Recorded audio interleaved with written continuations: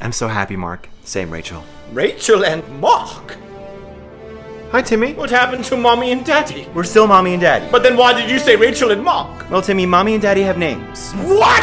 Oh, God. So you're Mark and you're Rachel. Those are our names, but you can call us Mom and Dad. Oh, okay, well my name's Timmy, but you can call me Tyrannosaurus Marcus Aurelius Jr. No, your name is Timmy. Oh, I'm sorry, I thought that's what we were doing, just like making up names now, like pretend names. I'm sorry, I didn't understand the rules. I thought that's what we were doing.